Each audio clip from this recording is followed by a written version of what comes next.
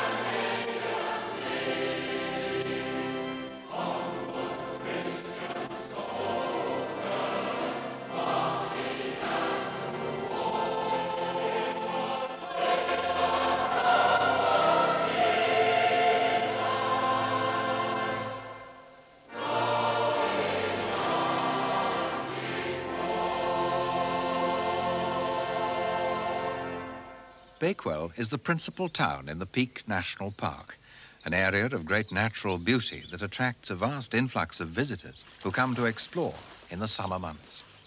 Even in the winter, on Mondays, market day, the whole town springs to life as people from the outlying villages pour into town to sell their cattle and sheep, or even find a bargain on one of the stalls.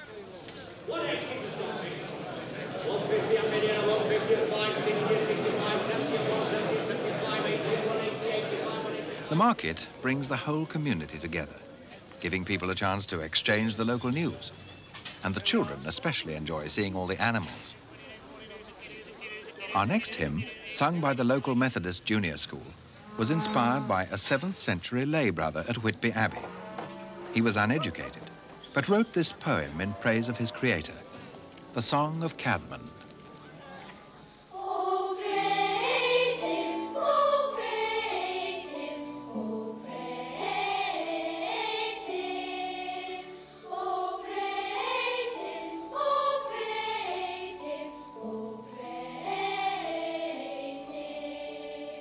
He made the heavens, he made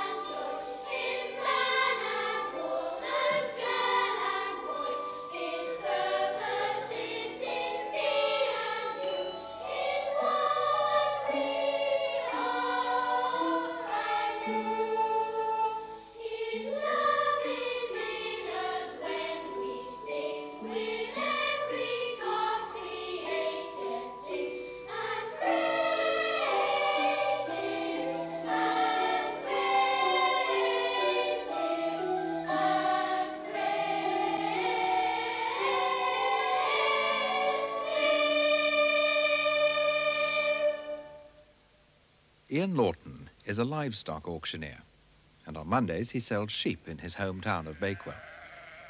We're selling all slaughter stock, which are going to various butchers, wholesalers and retailers. In an area around Bakewell, there are all forms of livestock. Fat cattle for the butcher, barren cows, which are dairy cows which have finished their useful life producing milk. Again, they go for butchering and manufacturing. And there are also dairy cows, calves, which go for rearing, and store cattle, which go for further feeding. I'm selling to professional buyers, and they are communicating bids to me. They want me to see them. There are different mannerisms, various nods and winks and an indication that they want to take the next bid. It's a business. You can't afford to be sentimental. That doesn't mean to say you've got to be cruel, but it is a business, and you can't. If you get sentimentally involved, you'd never do it properly. There are times when you have to be hard, but you're acting on behalf of somebody, and you're there to make the best price for them, and you mustn't lose sight of that fact. If you're not awake and alert, then what you're doing suffers, and you've got to do it quickly if you're going to be any good at it. We do go to church. I'm afraid not very often. It's a question of time, and I don't believe that it's the amount of times that you go to church that is what makes a Christian. It's the way you live your life and treat your fellow man. My choice of him is Now Thank We All Are God. The reason is that I like the hymn anyway. It's a good old-fashioned hymn, perhaps. I think the sentiments of the hymn say everything as far as I'm concerned. Our daughter was ill last year, and one obviously says one's prayers at times like that. And if you can keep all, as we say in Derbyshire, all your troubles outside the front door, then you're winning.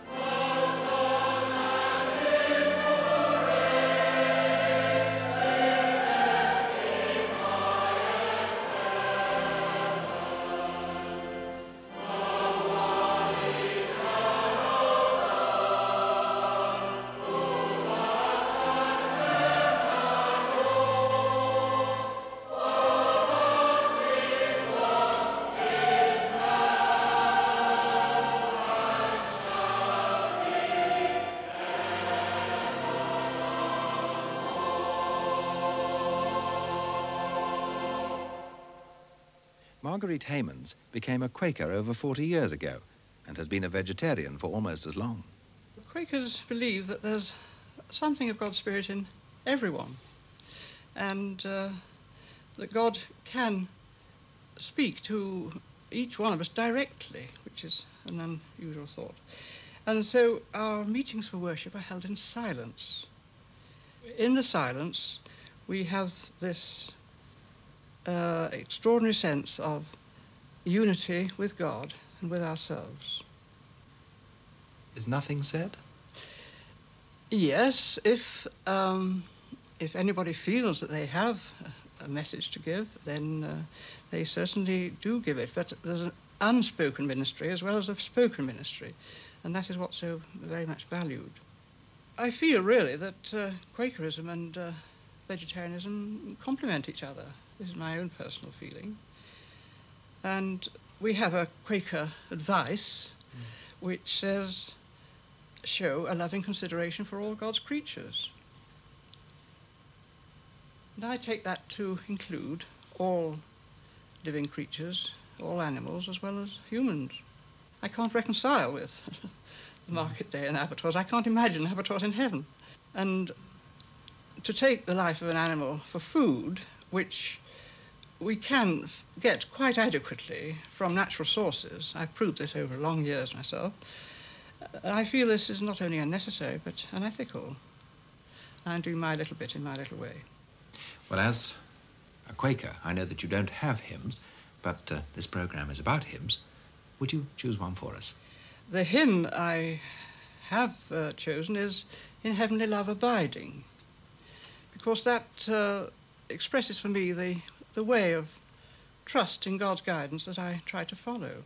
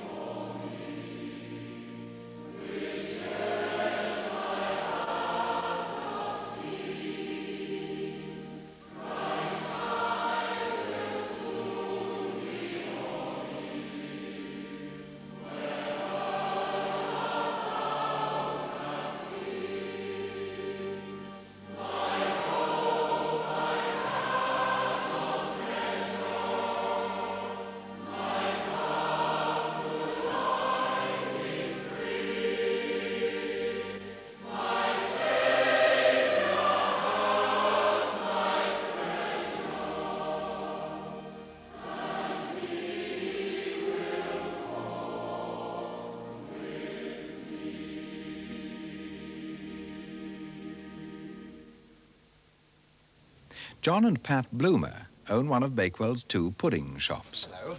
Grandfather started the business about 80 years ago. The Bakewell pudding originated at the Rutland Hotel. It was then the White Horse Inn. Well, the recipe is very, very old. In fact, it is now in 2 halves, but I'm so loath to have it repaired because of the oldness of it. I don't want to distract from the value of it, but it's the original recipe as written in the cook's own handwriting, Mrs. Greaves. Puff pastry doesn't lend itself to machinery very well. The dough stage, and the rolling in of the fat and the final thicknessing is the only mechanised stage. After that, it is all a hand process. The Bakewell tart is a cakey mixture, whereas the Bakewell pudding is more of a runny mixture. The shell eggs, sugar, butter, and the secret. And raspberry jam in the bottom of the flake pastry case. Some people think it does have almonds in, but it doesn't have almonds. When it comes to Sunday, we find that Sundays there's so much to do here because it's impossible to do it all whilst you're open. We do tend to unwind a little on a Sunday as well. It isn't just work. And I think, you need a little bit of time to unwind together as a family. I'd like to have, as my choice of hymn, Guide Me, O Thou Great Redeemer, because we've always had such strong connections with Wales. Well, I think the piece about the bread of heaven is very appropriate. Bread of heaven is very appropriate Yes. for us, yes.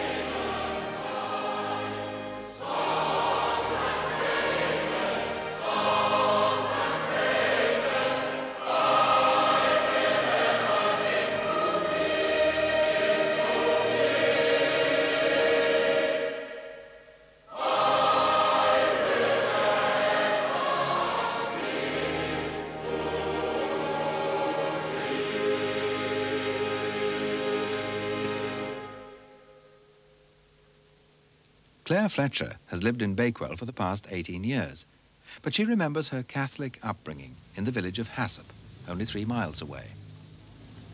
It's an unusual building, isn't it? Yes, it is, and my great-grandfather helped to build Hassop Church. And where did you live? At the Hassop Post Office. And my mother was born at the farm next to the post office. Did you help your mother in the post office? No, she wouldn't allow us because we'd have been reading the postcards and she wouldn't have had that. She was too businesslike. Very strict. And you were at school here too? Yes, yes. All 10 of us went to Hassop School.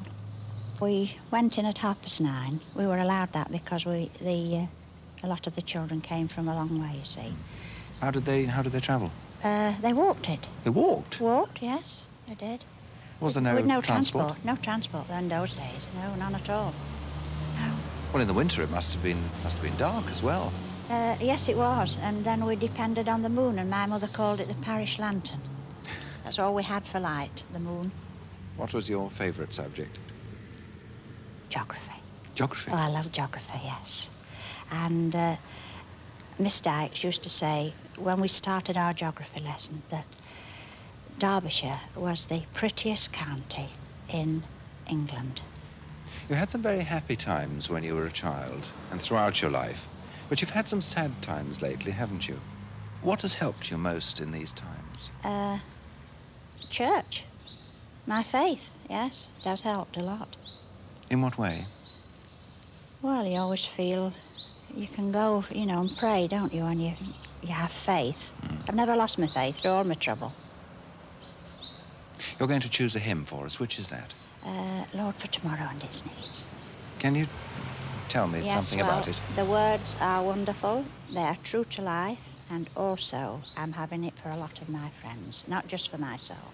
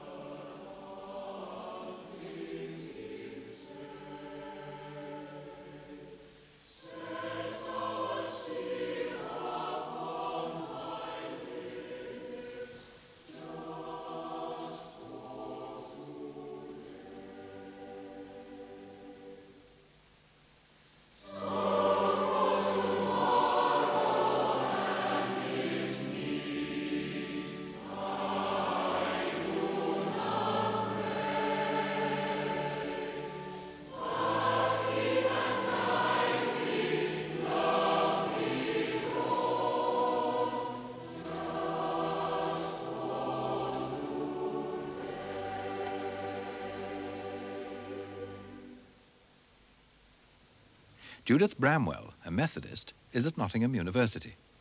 In some of her vacations, she works in a chemist's shop in Bakewell. Well, I work in the chemist during the holidays to earn some money because my grant doesn't really go very far. I think since I've been to Nottingham University, it's really opened my eyes, because if you live in a little town like Bakewell, it's very much like an Enid Blyton type storyland, and you don't see the seamier kind of side of life. And you get into a place like Nottingham where you're living with all sorts of people, and it's very, very easy to go the way of your friends and to feel pulled towards drugs, towards sex, towards the discos. But my faith just keeps me going. I mean, to be able to pray and have somebody to talk to and know that there's always somebody with you and you're not on your own, I think it's tremendous. I don't think I could get through that. I was always a deep thinking child. I became a Christian when I was 13, and then I felt called to preach when I was 17. And I suddenly found that I could really talk about what I believed, and I had power. And it's amazing because I get this power every time I step into a pulpit. But people have really accepted me ever so well, and they really seem to enjoy my message. And everywhere I go, they always say, isn't it great to have a young person in the pulpit? I've always had a favourite hymn since I became a Christian, and that is the hymn Blessed Assurance. And my boyfriend calls it my national anthem because wherever I go, if it fits into the service that I'm taking, I'll have it. Because it means so much to me. I think Blessed Assurance, Jesus is mine, and knowing that Jesus is mine is what sees me through.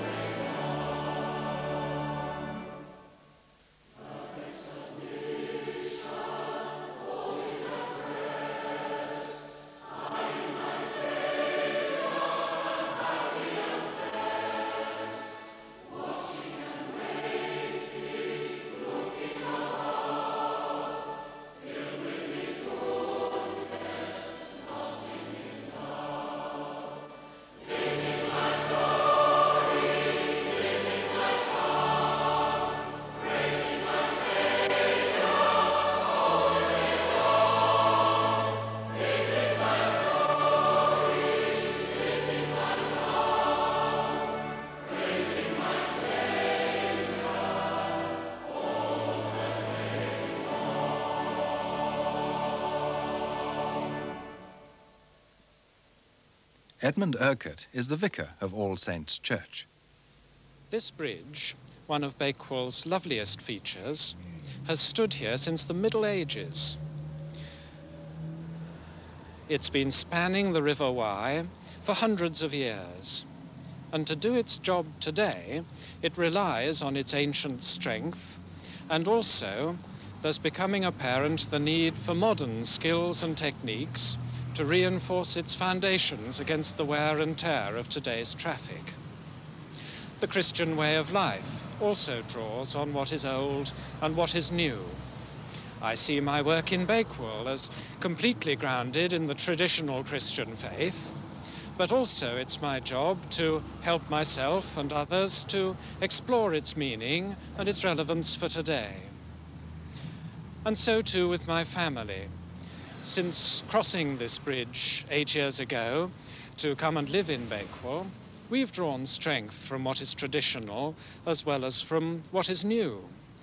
My daughter Catherine, for example, soon began learning to play the piano and has had an opportunity at school recently to begin playing the viola as well, two quite traditional pursuits. James, on the other hand, around the time of his 13th birthday last year, became the owner of some disco equipment, to which he's added his own flashing lights. And this is just one way of illustrating the truth that we need, whatever our age, both what is old and what is new, to help us to be ourselves and to have a growing faith in God's love. Lord, you have taught us to value things both old and new. Grant us the insight and the will to lead constructive lives in the community, to be creative as Christians in the world, to persevere and wrestle with our faith, and may we find your love made real in the family of your Son, Jesus Christ. Amen. And the blessing of God Almighty, the Father, the Son, and the Holy Spirit be amongst you and remain with you always.